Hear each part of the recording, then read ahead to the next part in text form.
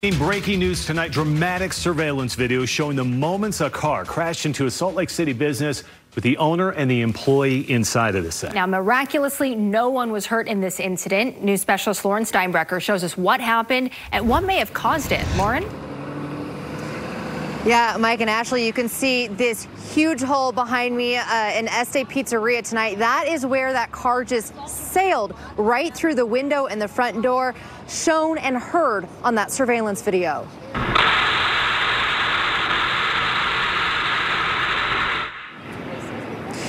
Owner Anthony Stewart says he was actually in the back in the kitchen with an employee. They heard that noise that you just heard, ran out to find a woman sitting in the car, so stunned that she just sat there. People from outside the business and in a business next door heard the crash, came running up to help. She got out and she was okay with no injuries. Now, Este Pizzeria was closed at the time because Stewart says they got so busy Super Bowl Sunday that he decided to delay opening for the day. Otherwise, this could have been so much worse. Her friend was parked, then she was driving into the parking lot, and her friend started to back up a little, and she went to brake but accidentally hit the gas. And this happened about 15 minutes after we would have been open, and there probably would have been at least a handful of people sitting right where she came through. So it was super lucky.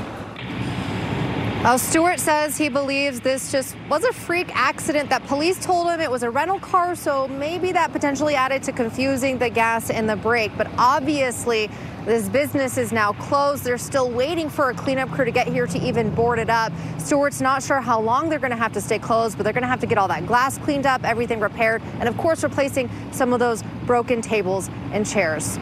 Lauren Steinbrecher, live at 5.